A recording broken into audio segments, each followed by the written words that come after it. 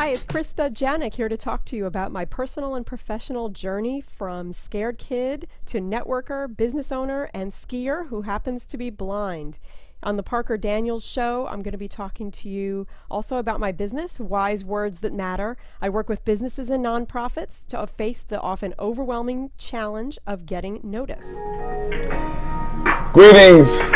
Welcome to another edition of the Parker Daniels Show. I have a very special guest today. I'm going to just use her first name. Her name is Krista. Krista, excuse me, kind of hoarse today, is going to talk about her professional journey from being a scared kid to a networker, business owner, and skier. She also has a business entitled Wise Words That Matter, and she worked with nonprofit organizations and other businesses to face the overwhelming challenges of getting noticed. Now, before I jump into the interview, I want to say thanks for having Krista here. Krista, thanks for being here. To tell my subscribers to subscribe to the Parker Daniels Show, hit that like button and notification bell so that you get updates on special shows. And this is one of a very exciting and special show that I can't wait to hear Krista's story. So, without further delay, I'm going to bring on Krista. Krista, how you doing today? I'm good. How are you? Thanks for having me. No, I'm glad to have you on here. And know that certain things, whatever, but we can talk about that. But tell the individuals a little bit about yourself. And we're going to work our way up to talking about your businesses and why you gave it the name and what are you accomplishing with that. So, it's your story, your dime, your time. Go ahead. All right. So, I am basically, I started out, I've always had a story in my head ever since I was a kid. And so, I've always wanted to kind of do my own thing in a way. And like when I was a little kid, I wrote a story about a girl who could travel up into space, but she didn't need a spacesuit. She didn't need a spaceship. She didn't need anything. That was kind of the fantasy. So my teacher goes, "Oh, she needs a spaceship. She needs a spacesuit." And I'm like, "But it's my story, my character. I'll do what I want." Okay. Yeah. So. So I grew up, branched out from there, and I worked with newspapers, a hospitality industry trade journal, and nonprofits. And then I went on to form my own business, Wise Words That Matter, when the economy wasn't so great. And I realized, what am I doing? I can either sit here, do nothing, wait for the phone to ring, or I can go out there and get clients now and make a little money. So that's what I did. Okay. And before you go further, I want to actually piggyback on that. I definitely echo those sentiments because as a totally blind individual, it's rather hard for people to find jobs. And it's not a pity party. Believe me, I've talked with you. I know that you are not the type of person that looks for a pity. But definitely, sometimes if you can't find anything or any job or anything that's going to suit you, you go out and create something that create your own lane, and hopefully people will be able to come and quote unquote knock at your door. So with that being said, tell the individuals a little bit before you jump into your business. I'm excited about your blindness, visually impaired. How long have you been blind and whatnot? Yeah, so I'm totally blind. I've been blind since birth, and so, and over time, I've learned to adapt more and more, and I've faced challenges over time. Like I said, I mean that journey that I've got going. I was a pretty scared, cautious kid. I was scared to walk around my block even, and then as time went on, I started facing more and more fears and overcoming challenges until now where I went skiing this past weekend. And I'm excited to talk about that. And we do have some film that we're going to put in the interview. But tell the people about some of the challenges that you had to overcome, and some of the fears that you had to overcome, because some blind people do actually have certain fears, you know, because they can't see, they feel, well, I don't want to walk this way, I don't want to do this. I mean, let the people know how you were able to emerge from that and be the successful businesswoman that you are. Yeah, sure. So when I was a kid, I was working with a travel training instructor, and I really wanted to face my fear of walking around the block alone, because I knew that if I couldn't even walk around the block alone, that I wasn't going to be able to go places, do things. I'm a very social person, outgoing, and I love to meet new people and do things. So I knew that I had to face this fear. And I was like 13, so I wasn't that little, but I was a kid, a teenager. And so the first time that the travel training instructor, she kind of like took her car and then she like drove away, leaving me on the street. And I started having a panic attack. I was like, what if somebody comes to kidnap me? What if, what if the cars don't see me? What if they're not paying attention? What if all these different what if things that I came up with in my scared head. So ultimately I ran and I made it home. And basically the way through it was just to do it over and over again and realize that nothing bad happened to me each time. And the other side of it is, it's not like I'd had guidance. I knew where I was going, I knew what I was doing, and that's kind of the way that I face all of my fears, is that I look for people who know the way, and I understand that they have the path, and I try and face my fears with people, get help and guidance along the way, and to take, if possible, I try and take little steps to get to start to face that fear. Okay, great. Now maybe you could answer this question for me. Do you think most blind people are more fearful than let's say maybe sighted people or any other individuals who have a different type of impairment? And if that's the case, why do you think so? I really have no idea. I wouldn't even try to judge that. Okay. I can only tell you from my own experience that go ahead. My parents were very protective. They were always saying, be careful, be careful, be careful. So I'm sure that didn't help. I know. And then on the other side, I'm just a cautious person in general. And I find that, I think the other part of it is that sometimes blind people, especially totally blind people, start doing certain things at a later age than their sighted peers very often. For instance?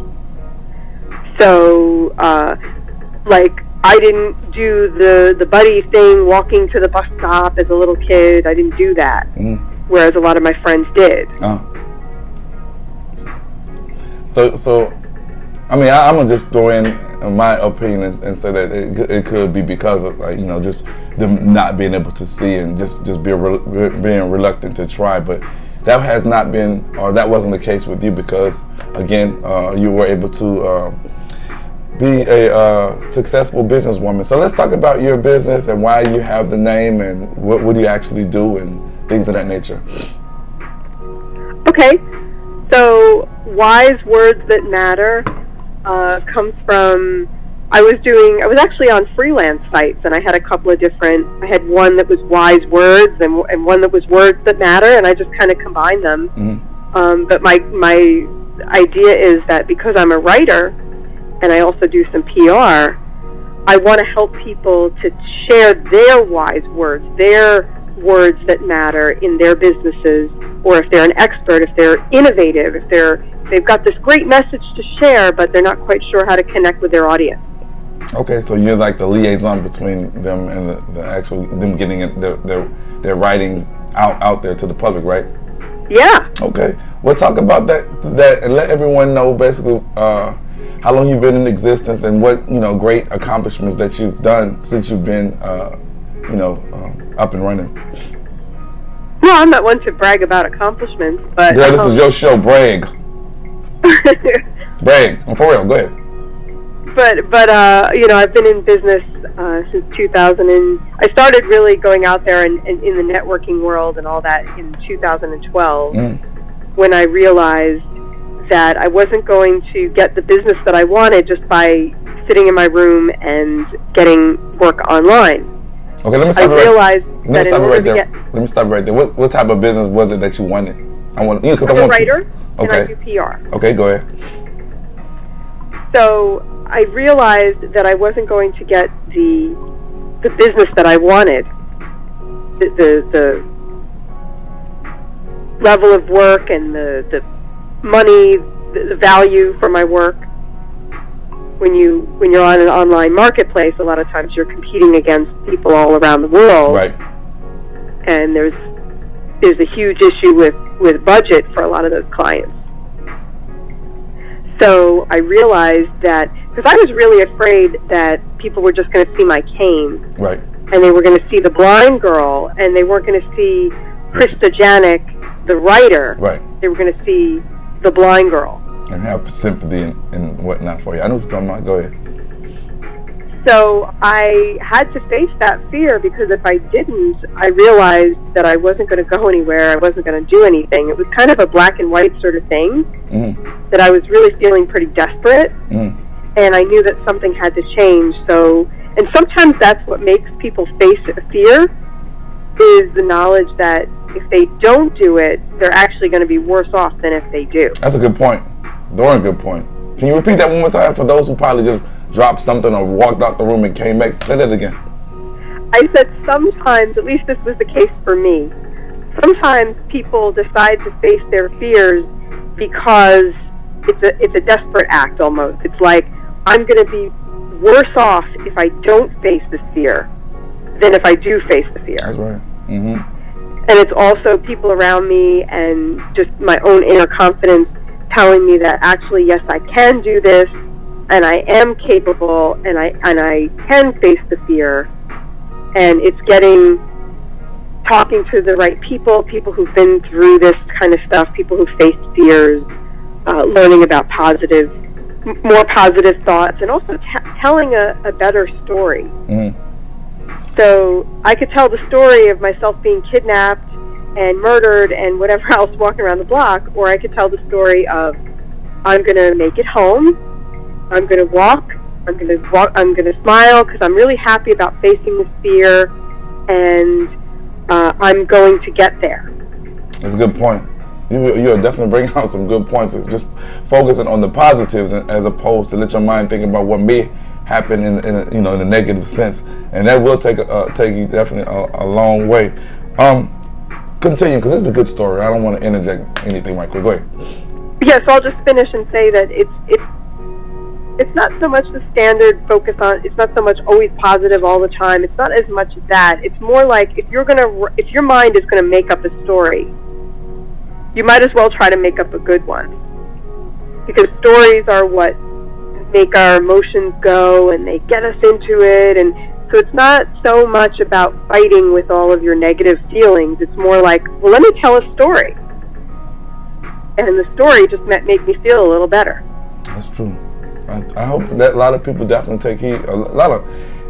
Not because I have sighted audiences as well. Just people in general, whenever you have fears and whatnot, face them in this capacity, as opposed to the old, what may happen, the negatives, and you definitely have a better turnout.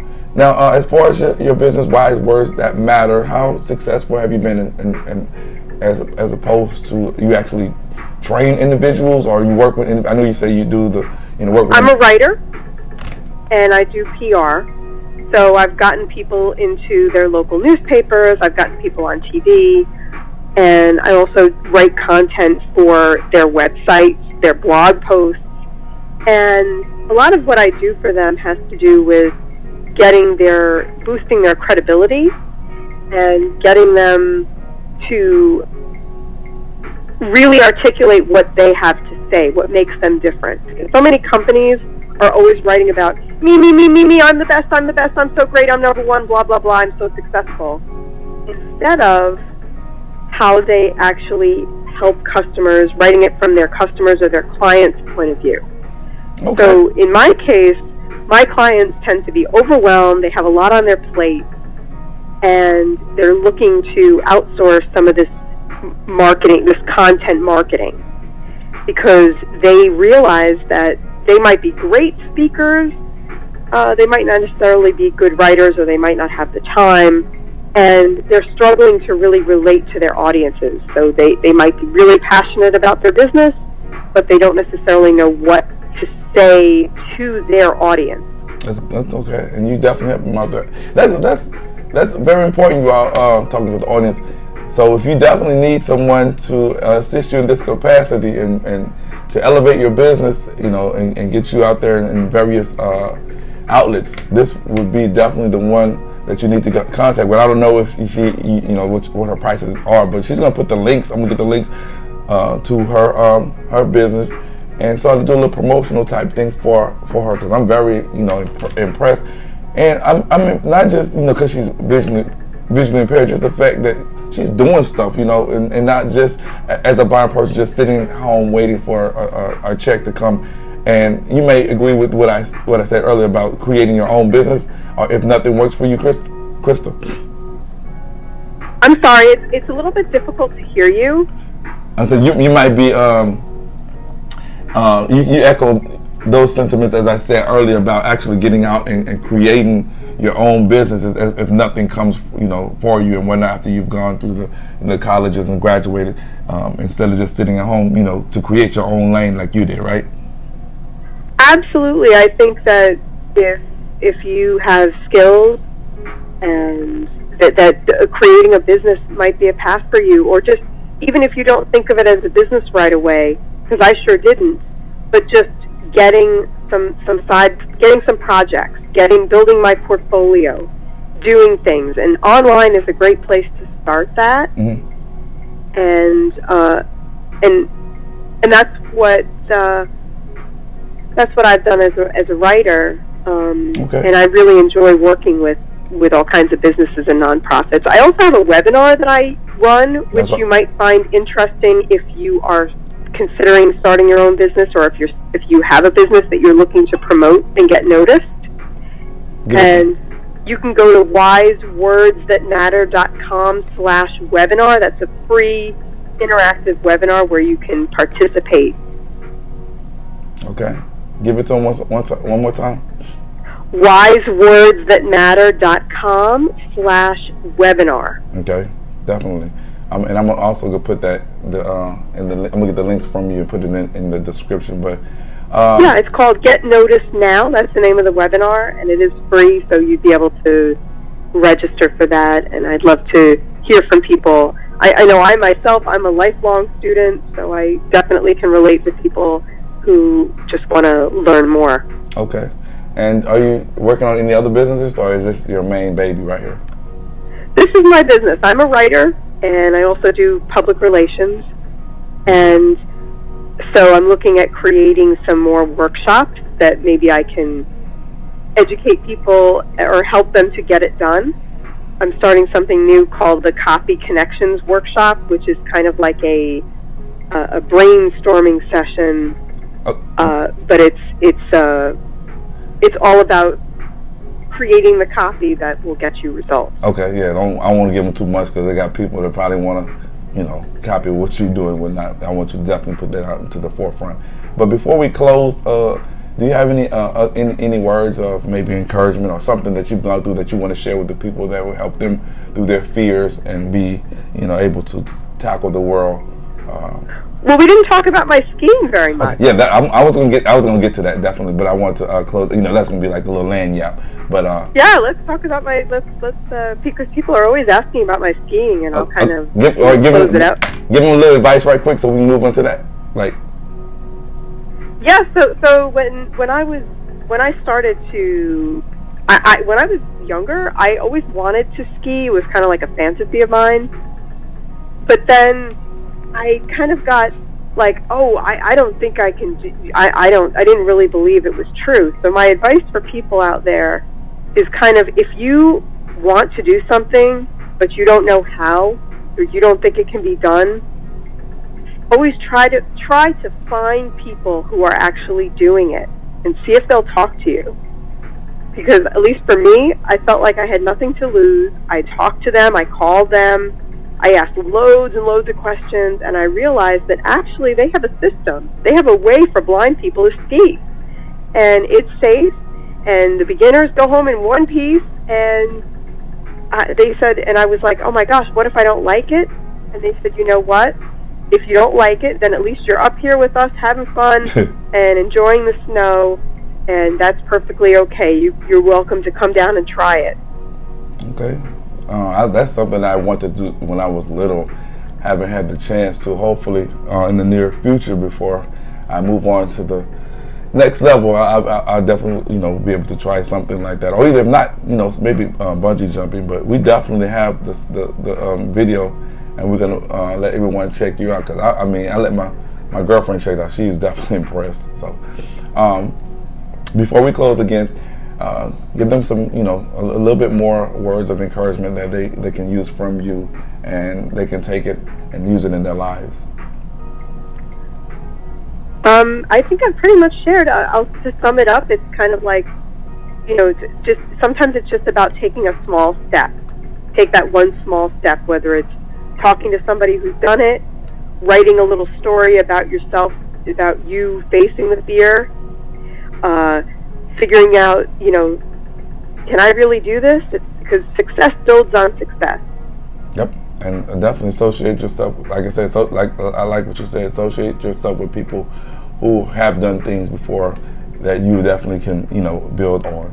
So with that being said, I want to thank my audience for subscribing. Thanks for tuning in to this episode of the Parker Daniels Show, and I'm glad to have had Krista on here and talk about the fears that she faced, and she overcame those and has become the businesswoman that she is, and created her web page and website, and her, and it's definitely helping people. So with that being said, Krista, thank you for coming on the show, and I wish you the best of luck. Thanks, and I hope maybe I'll see you on the slopes someday. Okay, no, really, I hope so. I mean, I don't know when, but I definitely like to try something like that, though. You know what? I'm just a beginning skier, but because I've tried it, and a lot of people haven't tried it, even that puts me in a different category. I'm not just the blind girl anymore. Yep. I'm the blind skier. Definitely. Well, I appreciate your professionalism, and I will be getting in touch with you soon. Thanks a lot, sweetie. Thank you. Okay.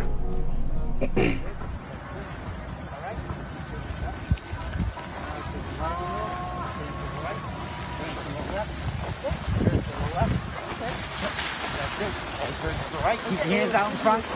Turn to the way up and go to the left. Okay. Oh, good job. All right. You're good. Keep going. Turn to the right. Turn to the right.